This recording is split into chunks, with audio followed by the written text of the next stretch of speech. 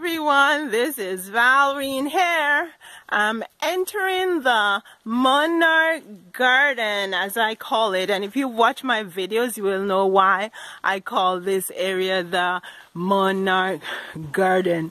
Now there is something I want to share with you today that you'll never do the same thing that I did and end up in the same spot.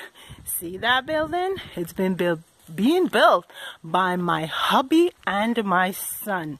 It's taking some time because it's a big build. It's supposed to be a greenhouse, she shed, and I did all my flooring there. Let me give you a peek.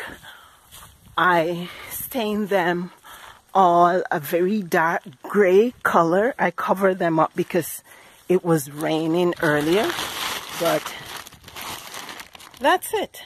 So that's gonna go on the inside downstairs and also in the loft area. Anyway, let's get back to what I'm gonna share with you. So we've lived here now for 6 years, since 2015, and we live on an acre out in the countryside of Hastings, Ontario, and this area was chock full of milkweed and other shrubs, small trees, and our neighbor was so nice. He came over with his tractor and he helped us to clear this area, and my bigger son and my husband, especially my husband, worked very hard to dig out some roots that were deep down in the earth. And so everything that you see here, it was just this summer that it was started. Okay, so what happened is I wanted to get some seeds from offline. So I have a shop on Etsy, and I like when my I get customers supporting my shop on Etsy. It's called Shop Frugal Finds, SHOPPE, Frugal Finds. And so because I like when people support my shop on Etsy, customers, I do try to support the sellers and on Etsy also. So that's where I got my seeds from. But guess what I did? I did not make the time to write up all my name tags, which I was planning to do all the name tags on some pieces of wood so I could stake them wherever I planted the different crops.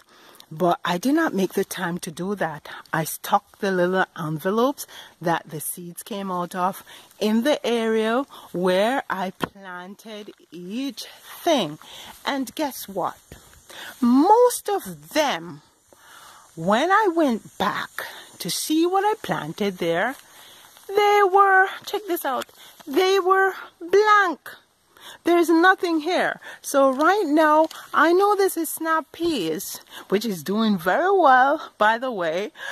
And I don't know the variety because I did not make the time to stake the name. So never, ever, ever do like I did and end up in the same place.